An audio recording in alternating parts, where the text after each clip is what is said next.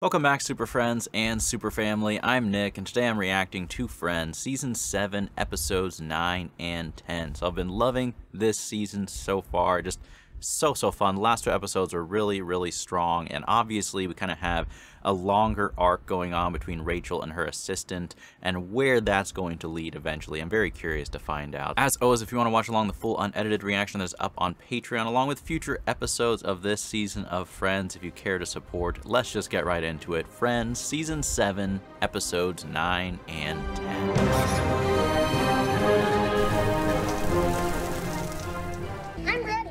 You sure? Uh-huh. Helmet there. Thanks, Daddy. No. One daddy, two mommy. This is such a great father-son bonding thing to do. 6th birthday, my dad took me to the park, got on it, and it bent. Yeah.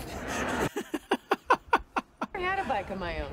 What? Oh, dang. But the girl across the street, rainbow-colored tassels hanging off the handle. That sounds like my first bike. Does it?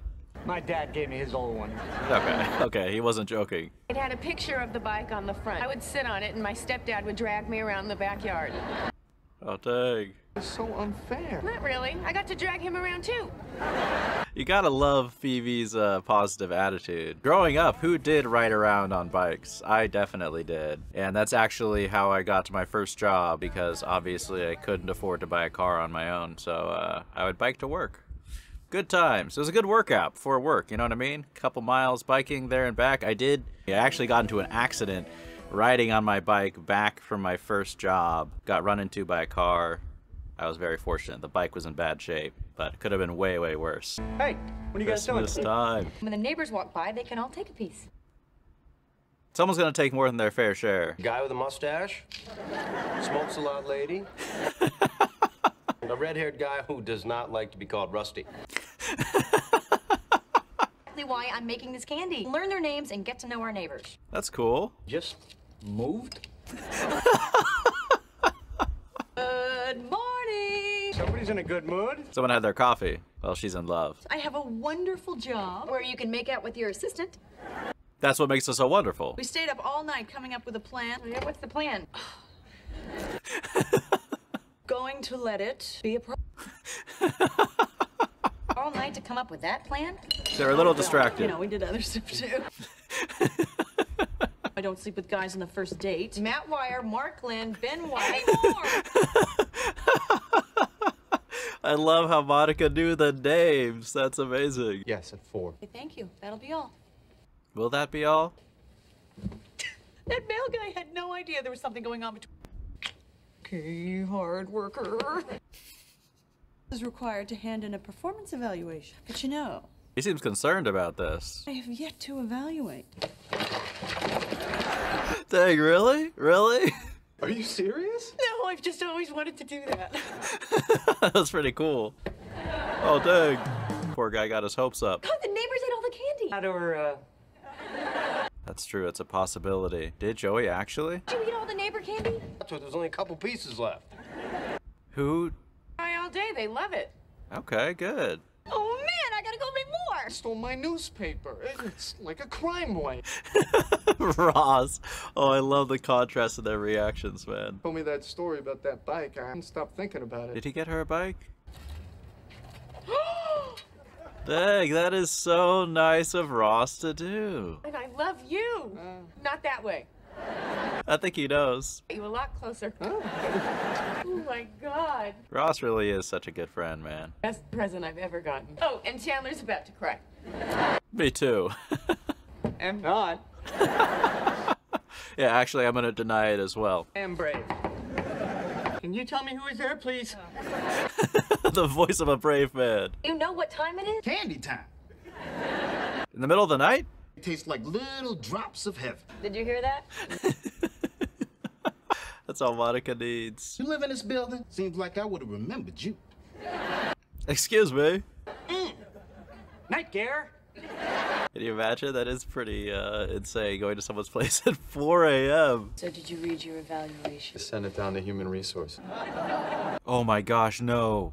Please, you're kidding, right? I wrote that one as a joke for you. Oh, Joke they would appreciate? oh no. No. Oh my gosh. What did you say? Oh, what a mistake. I thought you were a good kisser, that I liked your teeny tiny tushy. Oh my gosh. Not my tushy. It's all bad. It's all bad. Able to unhook my bra with minimal supervision. Performance, I wrote, dear God, I hope not. Smiley face, a small pornographic sketch. Oh my gosh, Rachel. What are they gonna do? This better not get Rachel fired. That would be such a bummer, man. Every time somebody talks about Titanic. Those two had only each other. I want to see Joey's reaction. I saw her this morning walking up by the park. Walking the bike? Why isn't she riding it?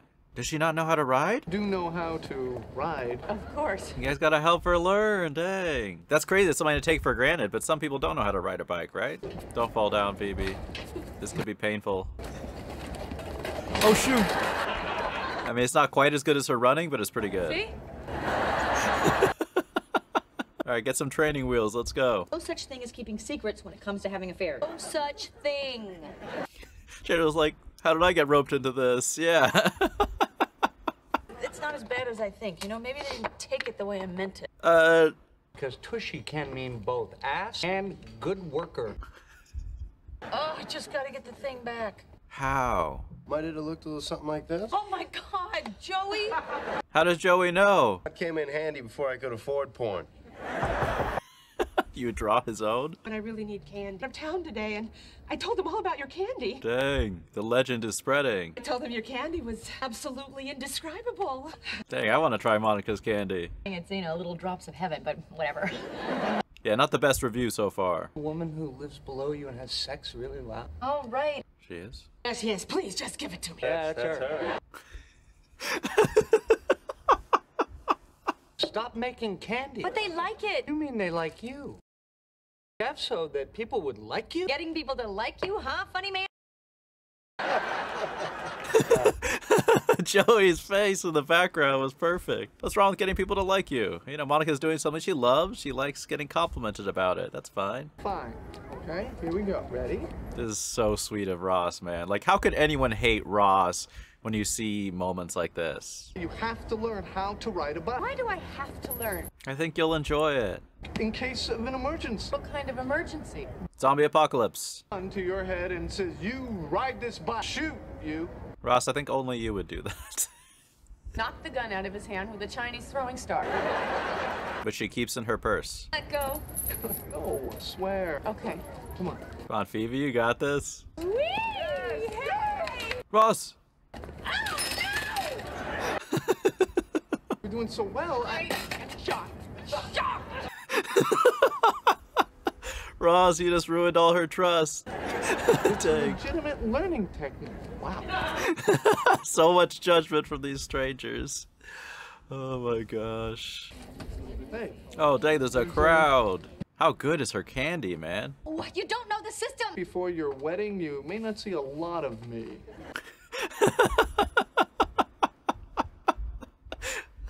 Oh, hello, liar. Dang, dang. I could have been killed, I hope you know. You did have a helmet. Oh, I know.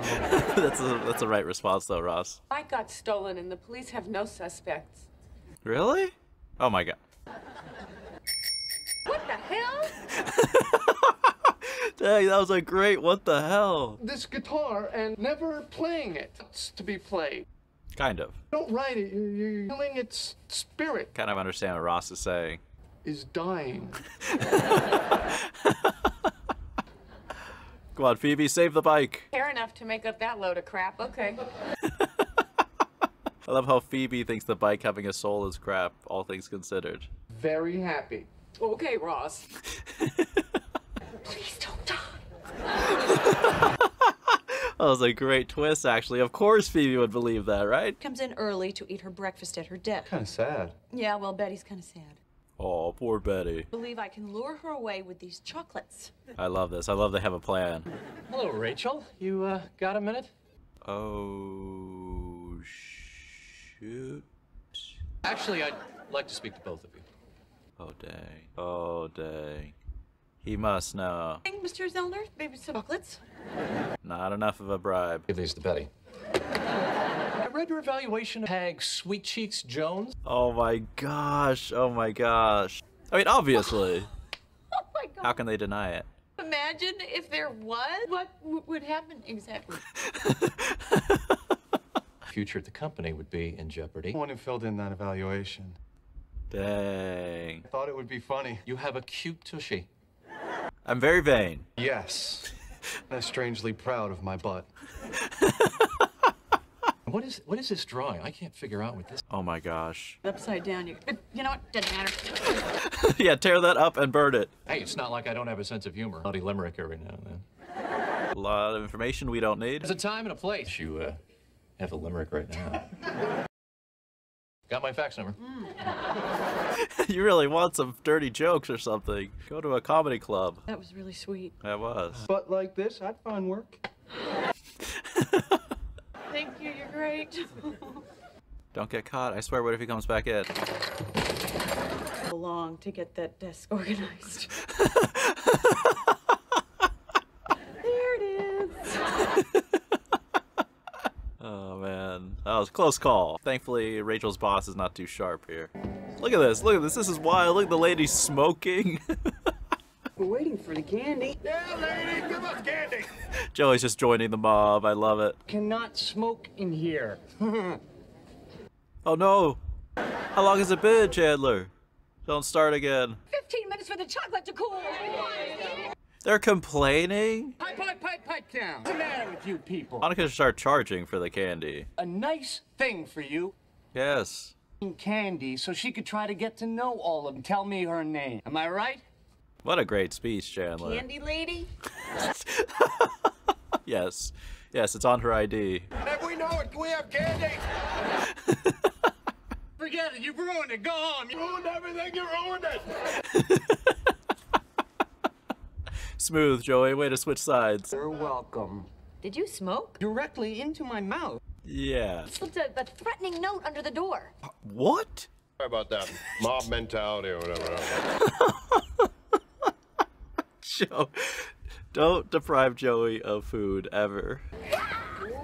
Oh, look how happy Phoebe is. Ross, you're so cool, man. Faced your fears and ultimately overcame them. Horny Ross. It's not an after-school special. Ross is a good dad, man. Oh my gosh, oh no. Okay, well, ignorance is bliss. Reservations at Michelle's betrothed couple. Betrothed. Betrothed. Oh. What is that for? Phoebes? Care to explain? It's my mom's. Oh my God! My mom. It belonged to my mom. You can't phrase it that way. But even though it's Christmas, people still die. That's like what the Romans used to do when they'd have the victory parade. Like, remember, you will die. Be good for Halloween, to be honest. Licorice? Sure. I get Ben for the holidays this year. Nice. You gonna dress up as Santa? Nope. Why not? I want to take this year to teach him all about Hanukkah. Teach Ben about the Christmas skull, how people die. You may Maybe need not. to use this year to teach Ben about Phoebe. Hey, You know I was in there? No? How long was he in there? How long have we been home? Half an hour. Lovely.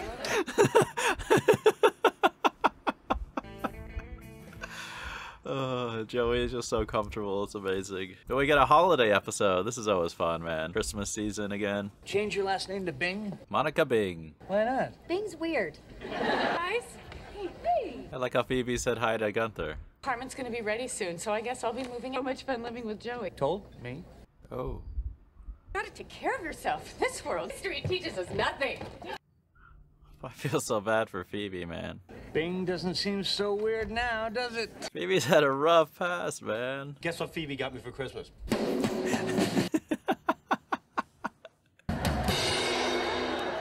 Come on. You should join a band with Ross. Drums! Don't hurt your ears. Hi, could we get 2 burritos to go, please? I'm sorry, but not that sorry because you don't have to live with it. A table for you in about 45 minutes. What about the reservation? Is this because of the burrito thing? Dang, that's a bummer. Places like this are always shaking you down. Everybody wants a payoff. Is that true? Down O'Malley. I've never paid like this, although I've never probably gone to a restaurant this fancy. Hey, I can be smooth. A little quicker, I'd appreciate it. How much did you give him? The money in the wrong hand. Oh. Well, try again. Come on. Feel like you're gonna throw up, do you? No. Well, I do. So let's. Time for a break for Dad. And you know what other holiday is coming up? Christmas Eve. New Year's. Yes, but also Hanukkah. Santa has reindeers that can fly. Maccabees. Jingle bells, jingle. I made you out of clay. Rudolph the red-nosed. It's a holiday war. I'm celebrating Hanukkah. No Santa? Oh. Is that bad? Oh, no. He might be too young to understand this, right? Favorite little guy. So Santa's coming? Yes. Yes. How can you say no? How can you say no, right? It's impossible. It's okay, Ross. You could teach him as he gets a little older. No pressure. How do you know so much about this? Richard used to do it, didn't he? We'd be eating our soup right now. Oh, dang. Oh, dang. Bastard. Is that really what you have to do when you go to fancy restaurants? Money, we'll get their table. Oh my gosh. Oh shoot! Oh shoot! Oh Chandler. Too late. Oh no. Oh no. People who have experience going to fine dining restaurants, please tell me if this is something that's real. I mean, Joey's place is fun. It's undeniable. Maybe an unbearable living situation. But Oh, that was the goal. apparently not, so yay! Well, it's early. It's early. It could get tiresome after a while. They are having a blast. Oh, Phoebe. She should just tell Rachel how she feels. You got there, put it there. Maybe don't do this. Christmas present that disrupts the entire building. A wrecking ball or a vial of smallpox to release. 5 minutes, Joey throws his sticks in the air. My eye! Oh God, my eye! Wait, why does he do that? Drums to annoy Rachel so she wouldn't want to live there anymore? Maybe. Be on some level. On every level. Take look at Chandler's face. I understand you, Phoebe. I'm not judging. You could just not throw the sticks up in the air. What is rock and roll about that? What is rock and roll about that? Hey, I got you another present. What could it be? Is that an aquarium? Hey. Snake. Tarantula! Oh, even worse. No, no, no, no, no. Yes, Joey, that's the appropriate reaction. Sorry, what was I thinking? Such a poorly constructed cake. This would work on me. What are you talking about? I love that. Of course, of course. Go on Fear Factor, Rachel. Died because my cat ate it. Yeah, my cat died. Dang. That's dark. But on me? I feel like it's on me. Yeah, me too. Does anyone have a pet tarantula? He's so adorable. The best. I'm glad you're having so much fun. Our apartment is ready. Angry because She's worried. I'd rather live here with Joey. to try and drive me out of the apartment? Kinda, sorta. I've just gotten him a fish. You know how fish freak me out? Fish. Remember that for next time. If you're having so much fun over here. Oh, it's so much more fun with you. Aw. Fun, didn't we? Did. Let's see you tonight. Ah, I would love to. Look at this, look at this. Make the drumming stop. That is the perfect solution. You here to return those pants? No, these are my pants. That was such a long pause, Ross. Okay. Santa outfit left. 2 days before Christmas? Yeah. You gotta have something. The holiday armadillo. What? What is that?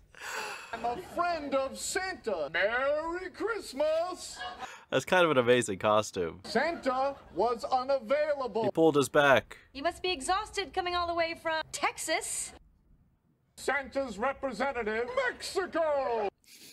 Give you these presents. The lady will help me with these presents. Some limited mobility in that thing. Oh, dang. Careful. Watch the giant tail. I mean, it's kind of an incredible costume. It looks more like cosplay or something, right? Happy Hanukkah. I'm part Jewish. Okay, look at that. Armadillos also wandered in the desert. That was good. Wanna wander in the hall? Come on, that was funny. Years ago, a Maccabee. Oh, no. Oh, shoot. Hey, Ross was doing so well. what are you doing here, Santa? What are you doing here, weird turtle man? I'm the holiday armadillo. Don't you remember me? Our part Jewish friend. here to give Ben some present. Remember? What? Come on, Chandler, come on, help him out. Put her there. Work this time if his hands weren't so damn small. Santa, no swearing. Said the armadillo and I will have a little talk in the kitchen. There's a sentence I never thought I'd say. You were having trouble finding a Santa. Borrowed one from a guy at work. But why'd you wear it? You should have given it to Ross. Hanukkah, and you're wrecking my belly like a bowl full of jelly. Chandler's loving this role. I'll give the suit back. You think you can keep it another night? Oh, dang. She's like the bartender from Bad Santa. Dad ever dress up like Santa? No. Then it's okay. Oh my gosh. The same room for too long. The universe will implode. That's actually the perfect reason. Merry Christmas. Why can't the armadillo leave? Oh. Santa. Oh. Santa can stay. Dang, poor armadillo Ross. Will you sit here with Santa and learn about Hanukkah? Okay, that was cool, Chandler. Story of Hanukkah. Years ago, there were No interruptions, please. the Maccabees. Oh my gosh. Oh my gosh. No, no. Oh. Joey looks good in a Superman suit, though. Look at this place. Oh, this is terrible. How? Why? You said you were afraid that the landlord would find out. Do you really not know where I'm going with this? Wow! The new skylight. There's a skylight? Phoebe might want to live here by herself, right? You started looking for a new plate? Phoebe wants it for herself. Sensing that grandmother would not be comfortable with that. Your grandmother, really? Oh, yeah? Starting to feel her again there, are we? Grandmother may be saying that you should live here alone. I hate packing. It's closer to work. Okay. I'm really gonna miss living with you. You hear that? Hear that? Listen. Huh? I'm getting something from your grandma. What? To keep the one-bedroom apartment, Rachel, the purple chair? This is fair. I heard it too. I do not hear that. Superman flew all the Jews out of Egypt. Moses can be saved for another time. Miller was actually not so thrilled about that part. The Hanukkah candle. The Easter Bunny's funeral in here. What a great line. Why is there a porcupine at the Easter Bunny's funeral? Got it. Back in the cage. It's back in the cage. Need a new cage. Such a baby. Even Superman can be scared of spiders. It's okay. I do have fun as roommates. Alright, so that is Friends, Season 7, Episodes 9 and 10. Two really fun episodes. I always love when Friends is taking place during the Christmas season, during the Hanukkah season. And we got to continue to see a little bit more of Rachel and Tag, and I just thought that was a very funny kind of workplace scenario. It is cool to see how happy both of them do seem together. It does make me curious, like, is there a chance this could be, be something really serious between he and Rachel? I don't know, but I'll be curious to see as they continue with this storyline. But just the anxiety they had when Rachel sent the wrong report, it was, it was such a moment of panic because we see how much Rachel's career has meant to her and how hard she's worked for it, and I'm watching along feeling the same thing, like, oh shoot, I would hate for Rachel to get fired here after everything she's done, right? And, there's kind of that tense scene with the boss. It's hilarious that he doesn't know, but how could you not know when you read that what exactly is going on? But in that scenario, it was cool how Tag, was willing to really put himself at risk and risk losing his job in an effort to protect Rachel because of that mix-up. And it does show that he's really a decent guy, and he does care for Rachel, right? And then we have Monica, making some holiday candy. That does make me curious. Monica's candy must be delicious, but she's doing it from a really good motivation to kind of get to know the neighbors more, which is something I feel like many people kind of struggle with. Sometimes you're just used to living your own life, and you don't feel particularly social sometimes when you go out, or you just cross paths with your neighbor. I feel like it definitely does take an effort to kind of get to know your neighbors, and Monica was cool to do that, especially during the holidays. What a time to kind of go outside of your own shell a little bit, spread some warmth, spread some friendship around around, but that quickly changed into something else because Monica's candy was so delicious, and next thing you know, it's not so pleasant having just crowds of people hanging outside the door, people showing up at 4 a.m. asking for candy. I mean, that definitely is crossing the line. It does make me really want to try Monica's candy. I mean, obviously, it's impossible for many reasons. One of them being it's a fictional show, but does that make anyone curious? Like, and does anyone make like homemade holiday candy? Because I imagine that's just levels and levels above the usual candy. I've never been a huge candy person myself, but anything that someone makes themselves, especially if they're somewhat talented with baking or with making goods in general, can sometimes really just be amazing. But I love how Joey joined in the mob, you know? It's like Joey's ultimate weakness and ultimate love is with food. And, you know, there's a purity about that in a certain sense, but just the fact that he's lining up with everyone, even though Monica and Chandler are like such close friends, I just found that very amusing. And then I really thought that was sweet how Chandler kind of stood up and defended Monica and basically told everyone to clear out. But it's just cool seeing him kind of being protective of his fiance in that sense and saying exactly what needed to be said in that situation. On a side note, there was a quick line where they mentioned, like, Chandler was like, wait, so you're making all this candy so that people will like you? And it did seem that was kind of the core of why Monica does that, and maybe why Monica does a lot of things. And not to, you know, go too far into like an armchair psychologist here, but I think that is a little bit revealing and honestly consistent with a lot of what we see in Monica's character. And I just think that's true. I think that it's a normal thing to want to be liked by people for whatever reasons. Sometimes it has to do with, you know, how you're raised with your parents or what things were like, how much attention you got in school, or whatever the reason is. I think it's a natural human tendency to want to be liked. And I don't know, I personally can relate to, especially I think like in school, putting in a lot of work for the desire to get approval.